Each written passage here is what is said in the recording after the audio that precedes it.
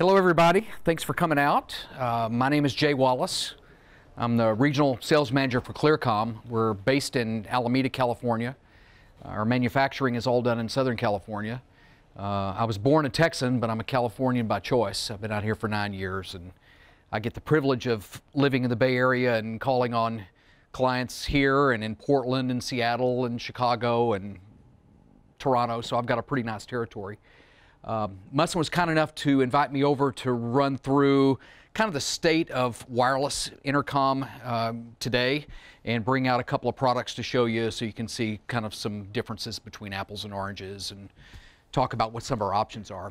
And then I did bring some IP products as well if someone's interested in that after we can talk about it. So briefly, wireless intercom's been around for 30 plus years. A few years ago, the FCC decided to monetize 700 megahertz, so they had an auction, and many of us that owned and operated wireless microphones and some wireless intercom were kind of caught off guard in that all of a sudden what we owned, used, and had been working well for a long, long time became illegal. So that was kind of the first time the FCC has ever reallocated spectrum and made the original legacy users law violators. So that kind of changed the way things worked. We recently went through an auction for 600 megahertz. Some of you are probably aware of that. That auction did close, and we have a little less than 3 years to vacate everything that's on 600, with the exception of a tiny sliver that's still open for some transient wireless microphone stuff. So we at Clear-Com realized that there was going to be a crunch for spectrum, and the wireless microphone people have less mobility than we do based on technology. So the vast majority of the products that we currently offer for sale avoid UHF altogether.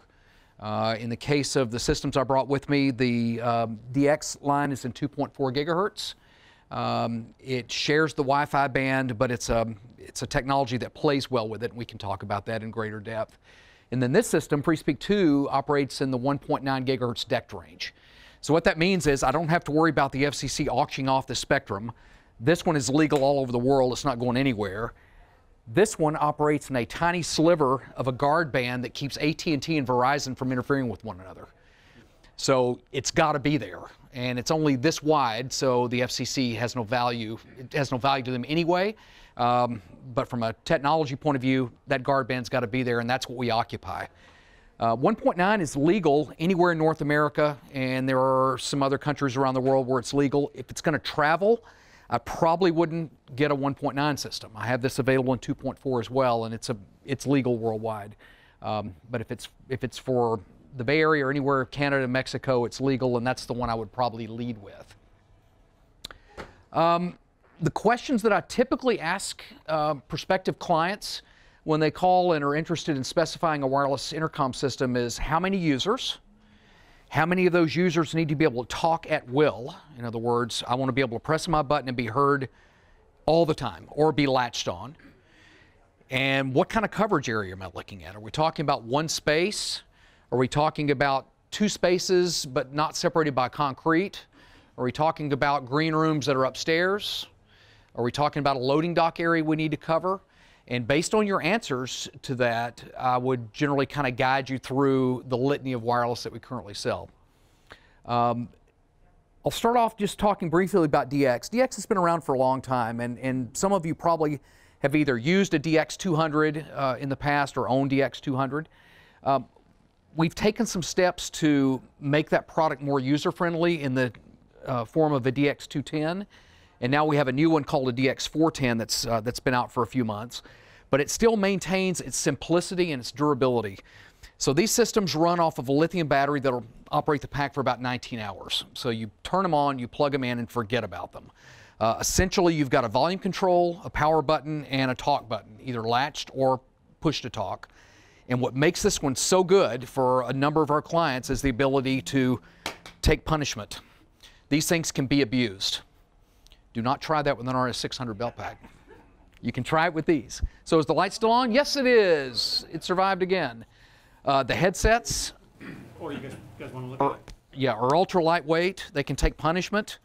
The cable is very much like a Sennheiser MKE2 cable. It's got a steel reinforcement strand in it. It's not going to break. And even though it's a closed ear headset, it is very lightweight. It's got an electret mic element in it. It sounds good. So these things will take punishment. Audio quality is excellent. Latency on it's low. It'll interface with our wired intercom system a lot better than the earlier 200 would. It's got an automatic nulling circuit in. So you essentially plug the two systems in together. You hit a null button, and 15 seconds later, it balances the system to where there's no echo or noise on the line anymore. This system will support 15 belt packs, 4 of which in single channel party line mode can talk simultaneously. The others are going to wait for an open talk path. So if one stage manager is all that needs the privilege of being able to latch on, then you can pair 14 other packs with it. It's great. If you've got 8 people that need to talk all the time, it's going to take 2 of these base stations to make that happen, or we move into FreeSpeak 2. The FreeSpeak 2 base, we brought that one out to replace a lot of the legacy Telex stuff that's in the marketplace. So we wanted some similar feature sets, but we wanted to improve on it, and I think we've done a nice job with it. So this base station will support 25 full duplex belt packs. That's the equivalent of 5 BTR 800 bases. So at that point, it becomes a value proposition. The belt packs themselves, no antennas anymore to get lost or broken, no battery sled to get broken, no belt clip issues. This particular pack is weather resistant, dust proof, loud enough for rock and roll. There's stuff behind you, though. Here, let me get this picture. Okay. So we wanted to give excellent audio quality, which some of the digital systems don't have, quite frankly. For a while, we marketed a product called Tempest. And Tempest filled a void for us, but Tempest had a couple of issues, especially for theater people. Its latency was 85 milliseconds. So if we're all sitting around a tech table wearing Tempest belt packs, we'd drive each other nuts with the echo. Audio quality was 3.5 kilohertz. So if you're used to listening to a Telex BTR 800 or a HME Pro 850 and that nice smooth audio sound, you weren't getting that with Tempest. You were getting a functional communications device, but it didn't have the audio quality that we wanted.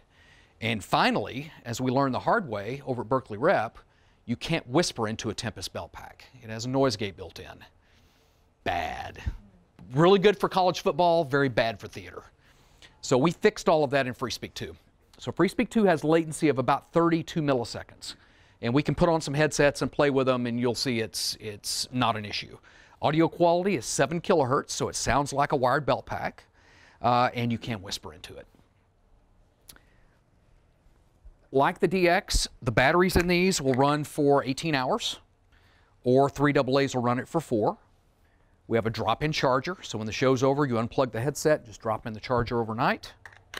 The batteries, if you want to put spares, will slide into their own slots. The thing is durable. I'm not going to take this $2,000 belt pack and throw it on the floor, but it will take some abuse. They wake up out of the box as a 2-channel belt pack, so A and B, and then C and D are call buttons. But the really cool thing about these, we can program those buttons to be other things. So if for a particular production I need a lighting, an audio, a video, and a tech channel all in one belt pack, we can do that. And it's just a matter of going into the web browser and assigning it to those buttons. And basically you can name them, and it's all on a per pack basis. So if, for instance, I don't have any authority, I wouldn't necessarily have anything but a single A button with a press to talk and a volume control. Have a nice day for a utility person. But a stage manager or a producer that needs extra control, we can do it. The base station supports 4 channels of Clear-Com 2-wire or RTS 2-wire and 4 channels of 4-wire audio that can feed a matrix, or it can feed another wireless system, or it could feed an audio console. It's basically balanced line level audio. So what this enables us to do now is going to a venue and say, Clear-Com is the house and the TV truck is RTS. I can bring both systems in and put it all on a single belt pack. So someone that's coordinating it can have access to all the channels. Call buttons are available on this, programmable, either a beep in the ear, a vibration, both, or none.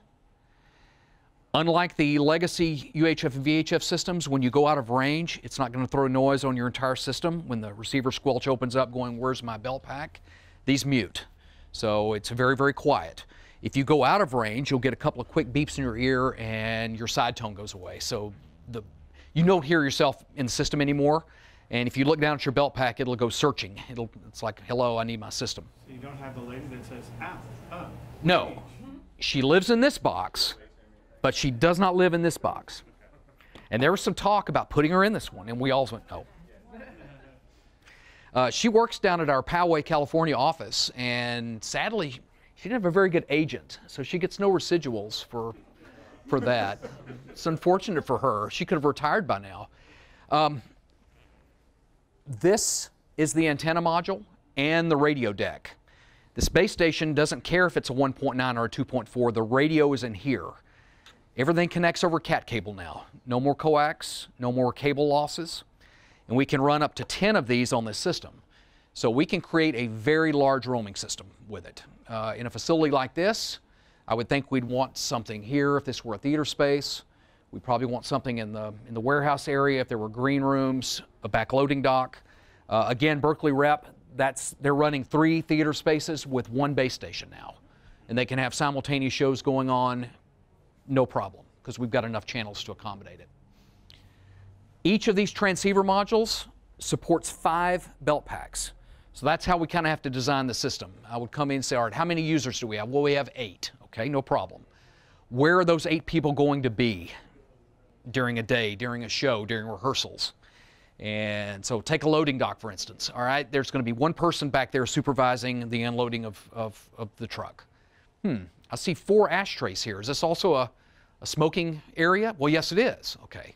So do you think there would be other technicians out here that would need to be on wireless packs while they're in their smoke breaks? Yeah, probably. Okay. So we may need 2 antennas at least to cover the loading dock area. Maybe I don't need them physically in that area because I've got 800 feet line of sight with this. So I could have one on the side of a stage wall, and that's probably going to be enough coverage to get me out of that warehouse door over on the other side. That's the goal. So we kind of design a system based on where we want to cover and how many people at any one time, worst case, are going to be in that zone. Testing this system for coverage is really, really easy. I maintain a demo kit here in Alameda. When it's not somewhere else, it's available to you to try. But we also built in a test mode in this unit.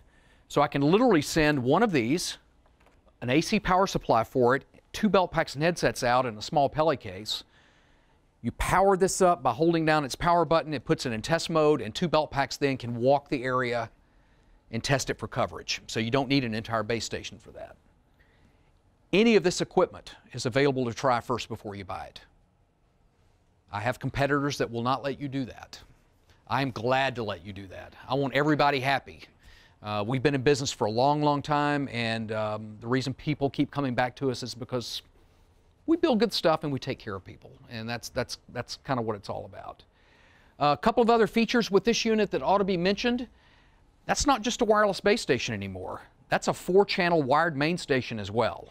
Okay, so that can take the place of an MS704 or an MS, whatever the old white-faced ones were that were 4 channels. I don't remember now. Sorry.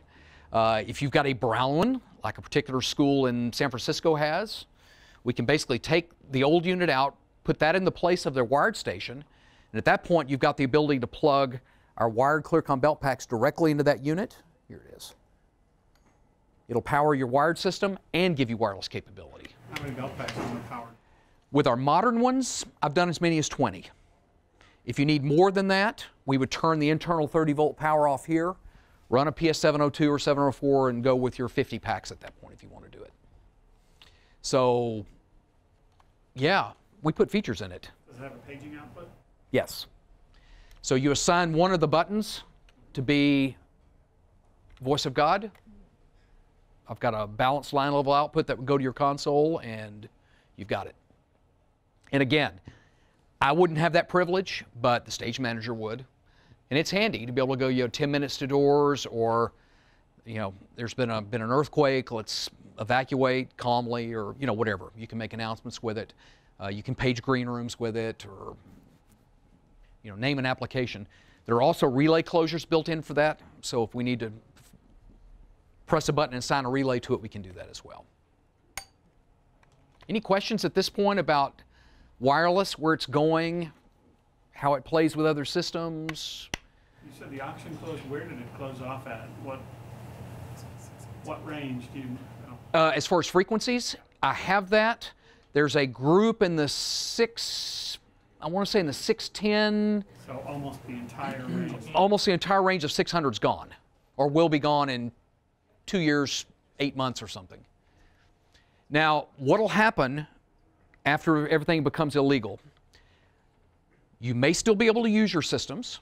Probably, in all likelihood, there will be high-power Wi-Fi devices occupying that spectrum. So you're going to be more likely to receive interference from them than you interfering with the owner of that spectrum. However, I do know Verizon and T-Mobile are pretty aggressive about going out where they think they have issues and finding you and coming and knocking on your door and saying you need to cease and desist. Verizon will typically give you a warning before they call the FCC. The FCC is very much understaffed now, and with the new administration, I expect that will continue.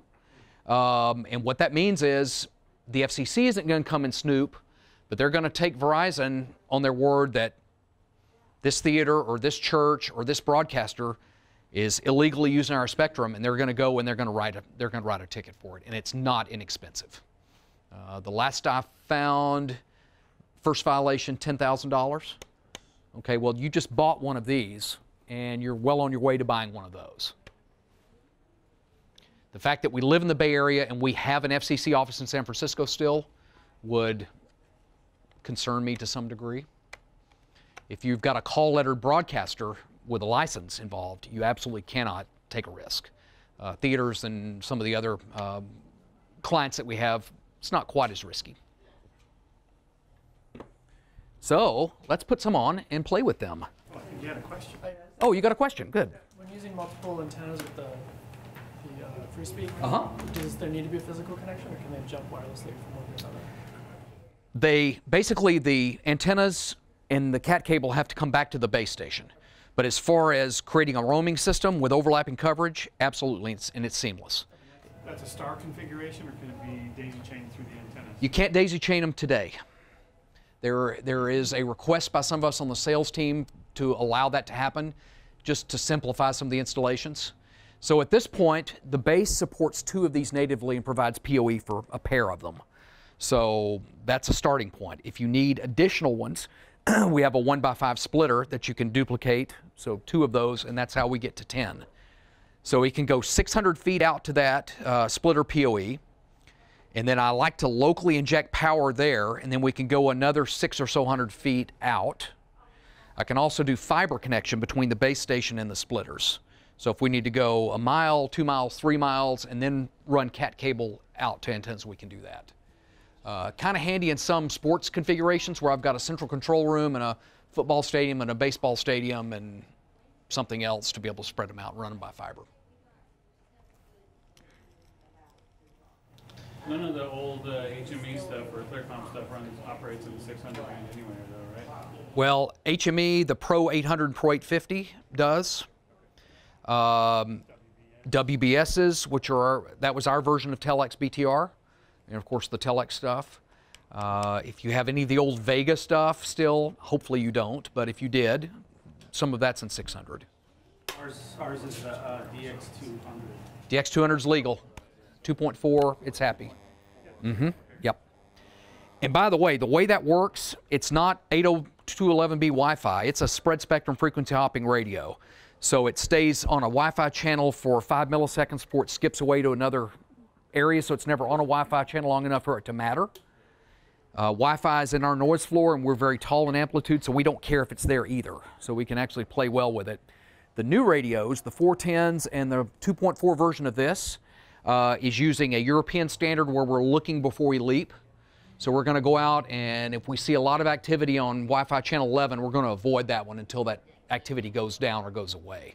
So you're not instantly colliding. It's kind of a smart look first system. Haven't had any trouble with any of the wireless DMX devices? Nope. And if you want proof in that, join us at LDI, where we are surrounded by more lights than audio stuff by far now. And no, we can play with all of that. I haven't run into any issues there, and I've been in a couple places where I thought I might.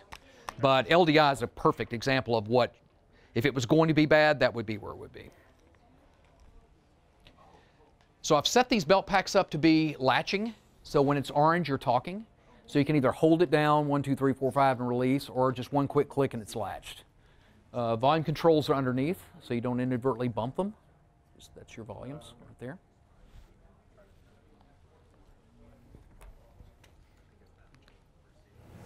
So for our smaller, lower budget theaters that are running, you know, we have in old wired, you know, wall boxes and wired packs. Yep.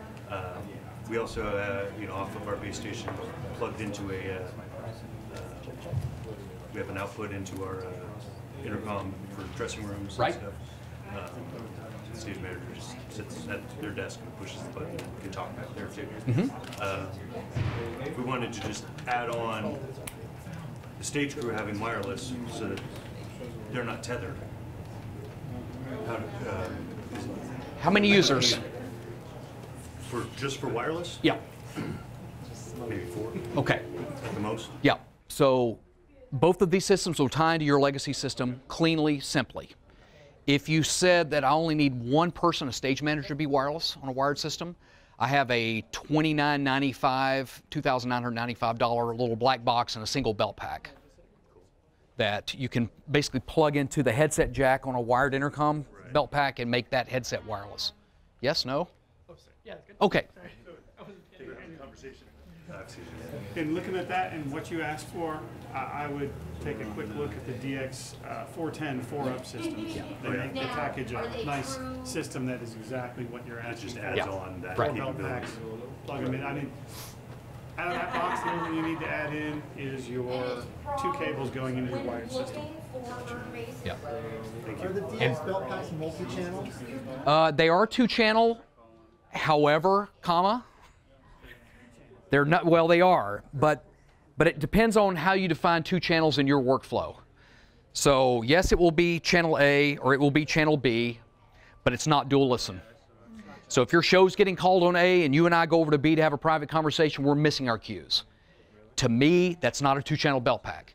Now, if your workflow says, hey, I've just got 2 theater spaces and I want to use them separately and this is going to be on A and this is going to be on B, okay, yeah, that's 2 channels.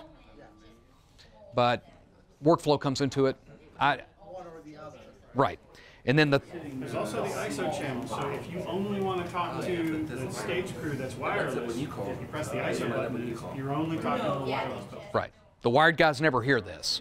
So that's a cool button in that a director's calling a show and the techs can all have their own little private conversation, never be heard. The wheel just broke off of wagon 2. What do we do?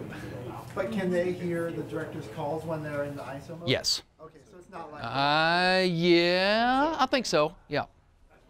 Yeah, but if it's on B, you're not hearing A. right. Okay. I gots to know.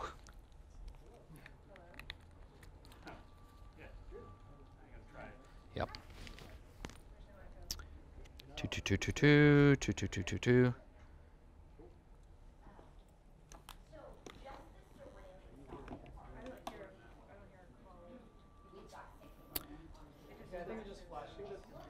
Yeah, I may have the buzzer turned off as well. We can check that.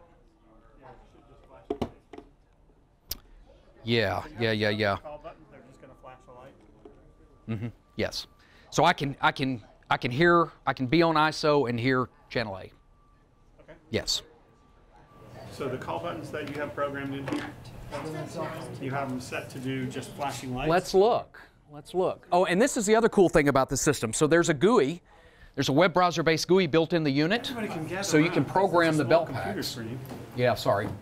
So I've got a screen that basically gives me status of all my active packs. So I can name those. I've just got free speak belt pack 1 through 5, but we can put somebody's name on it or a position, a roll number, roll name on it. 18 hours, 16 hours, I can see the RF and I can see which antenna they're on. So if I had multiple antennas plugged in, we could watch them skip as they move through the facility. You can tell who's out smoking.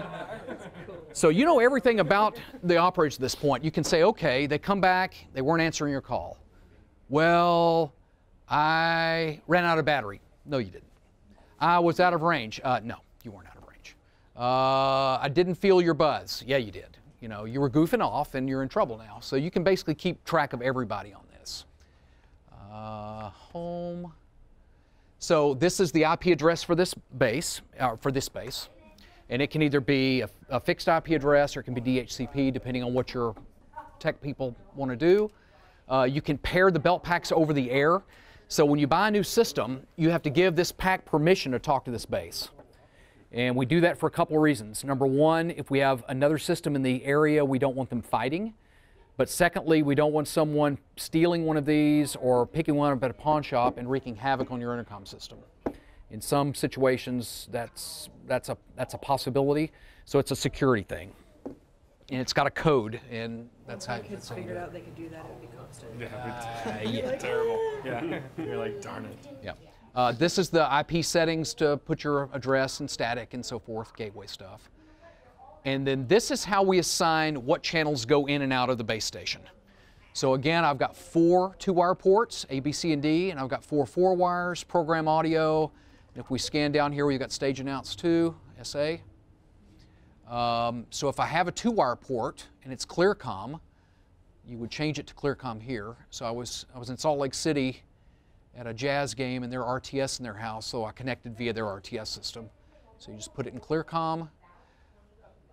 And then if you're going to plug belt packs directly into it, you would turn the power on. If it's part of an existing bigger system, you'd leave the power off.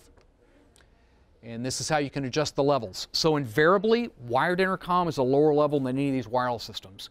So to make everything even and not annoying to people, you can adjust the incoming wired level up and lower the wireless to make it match. And then this is how you do the individual belt pack assignments. So let's take this belt pack number 1.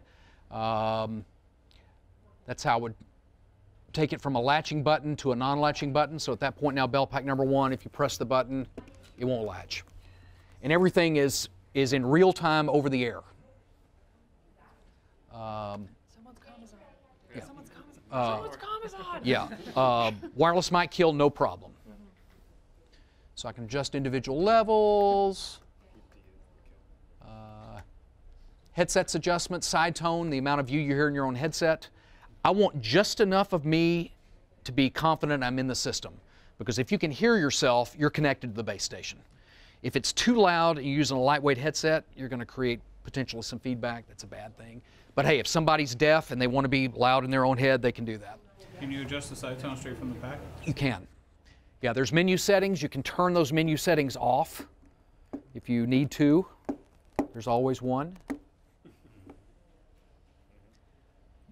Mic echo cancellation, disabled. Unless you're in a very loud concert environment or monster truck rally or something like that, I would just leave that off. In a normal theater situation especially, it's just extra processing power you're not using.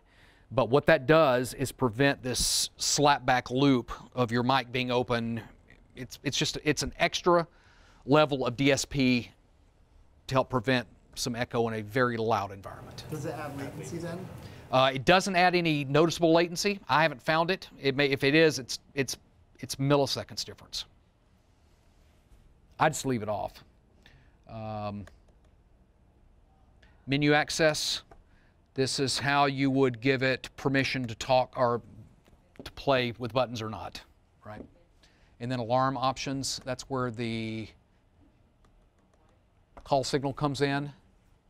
Out of range. Low battery threshold. Since this says 18 hours, I don't want to know at 25% with beeps in my head that my batteries are going to be bad in a day. You know, so I generally turn those off, honestly. But it's your call. It's your call. And then you put the call alarms on, so when someone hits the call button and you wanted it to beep or you wanted it to vibrate, that's where you yes. adjust. Yep. Can I ask a question? Sure. Do we have to own a PC in order to configure our wireless pack? You do not. As long as whatever device you're in is in your connected to your network that this is plugged in, you punch in the IP address, it pops up, and away you go. It's a web browser. So you can operate this wirelessly then? Yeah, this screen, absolutely. And it can be on an existing internet, right? It's not like a closed circuit Nope, kind of thing. nothing special, nothing closed. So iPad would work, or tablet? Yep. Yes, it will. All of the above.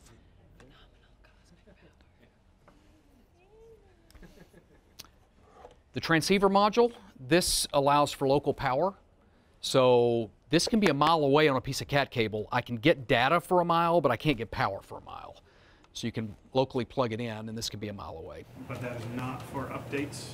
This is not for updates. This is for updates. And you can't power off of that? Correct. Either. Correct. And then that's your data connector. And again, individual 4-channel base station. So you've got individual volume controls on the 4 channels. You've got talk buttons. You have listen buttons.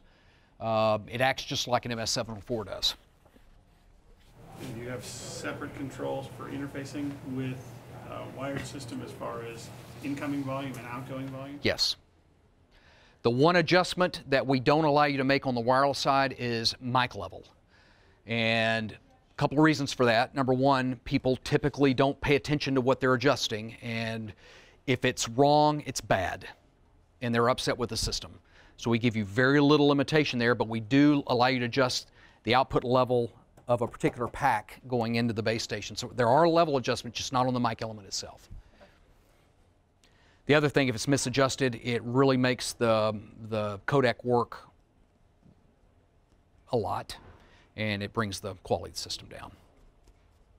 One of the things with digital. A couple of things you can't, when you run out of ones and zeros, it's a bad thing. So you've got that, and you've got latency. We've lowered the latency, and we've, I think, made a really nice audio package here.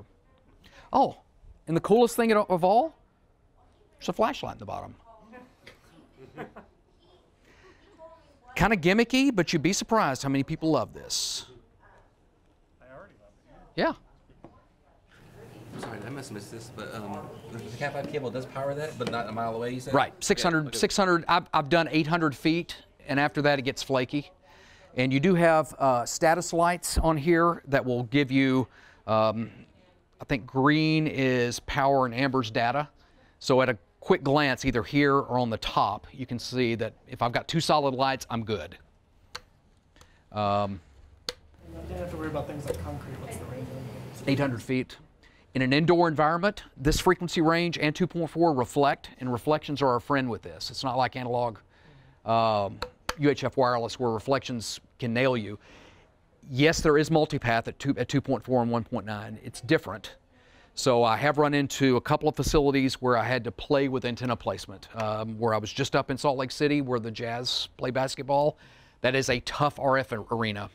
The geometry from their floor up to their dome ceiling is a problem. So I can cover all of their concourses very nicely, but if someone's walking out to center court with a headset on to make a presentation, that's tough. So we're experimenting to see where to put antennas to make that work. But it's everywhere else we've thrown this up, the coverage is phenomenal. I have a quick poll for all of you. I don't know if any of you are familiar with the new CC110 headset. It's kind of in between your CC26 and your CC300. Anybody have any opinions on this? Did you try it on? I haven't tried it on. Try it on. What's the difference? What's the difference? Yeah. This one has an on and off switch, right? And this one does as well, as well as a replaceable headset cable. It's slightly lighter. We stole it from Bayer, fair and square. So I have a show coming up with 200 high school students. Okay. Is this going to survive? Yeah. Which is kind of where I was going with that. Yeah. Is it's not as delicate as a CC26, but is Yeah, it something with those, like, can people I? would be interested in? Should Musson start stocking these headsets? Because as of today, we don't. Yeah. Because I know that when I was in high school, those things. No, Well. CC75. Oh yeah, there you go. I mean, there are those of us who have scars from the blue ones. Ugh. That's our backup headset. Yeah, it should be a doorstop. You give the person who leaves their fucking headset on. Well, or You get the bad one. or the one that consistently breaks their headset. One of the facilities I worked at, I accidentally put them on the stage and ran a lift over them. I don't know how it happened. No more CC70. Yeah, darn. That's when they end up in the props department instead of What's the price difference between that and the 26? Do you know? Not much. So I think retail price on the 110 is like $219, and the others are right at $200. So not a lot. I probably would have bought that over the 26 I just bought. So I still have some like television station control room that want the lightest weight thing possible. Well, Okay. Are you on, how long are you on headset? It's hours at a time, but I would have done over durability wise. Yeah, I probably would have done, because the 26, I mean, it's super comfortable. I like it a lot. I've used it forever. I have a 27 too, the behind the head one. Right. But durability wise, I think that would have lasted longer. Yeah. With the replaceable cable, can it adapt to these, or is it just the port? I have a version of this with the Euroden connector, or as we all know that to be an S-video connector. Anybody else? No, this hasn't gone this far. Oh, sorry. It started already. We may have two. Here's another one. There you go. Anybody else? Just for you. Just for you. You didn't grab it. He's a nice guy. Polite. Yeah. Smacking. I feel like anything I buy, I want to take to my school and like slam in a door, and then be like, It still works great. still works, cool. Yeah, I hear you. Got it. Test, The other test. thing is with the DX 200 and 400 systems, there is an all-in-one headset. Yeah, I didn't bring one. So you've been to Starbucks? One of my schools has the, I think Deanza Yeah, or El and- Cerrito has those. Yep. And the biggest question we get on those is, oh my God, are these going to be durable? HME started in the fast food industry, and that's who they hand them to, teenagers. Yeah, just bonk, bonk, Yep. bonk. The only thing In a that restaurant. the only thing that'll pose problems if you drop it in the fryer. Yeah, we don't But have one of those. luckily you don't have one of those. That's a little bit too direct. Now, you will be made fun of the first couple of weeks. Would you like fries with that and all that goes along with it? But if you're up in the catwalk, hanging lighting instruments, it's just nice not to have a piece of cable dangling.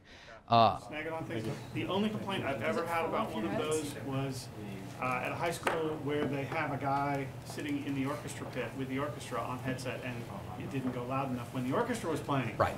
Well, Yeah. So double ear headset, yes. Adapter, you can adapt in any headset into the melt packs. Yeah. So So some of you may have your own personal Telex PH88. It's fine. Basically, all of this series work on just about anybody's headset. There are some versions of this headset, the HME headset, that won't work on the Clear-Com stuff, aren't there? yeah. Yeah. Yeah. Yeah. Well, they will. It's just you have to go into a belt pack. and Yeah, adjust it. yeah. So the HME headset I mentioned briefly is an electret mic element, which means it needs voltage for the mic element to work. All of these packs provide that voltage. The new belt pack provides voltage. Our base stations do not. So if you had one of those and plugged it in, you can hear, but you can't speak. So, overall, yay or nay on the, who says yay for the CC110? Who says nay? No opinion. So we have yays and no opinion. Well, I love that. Fair enough.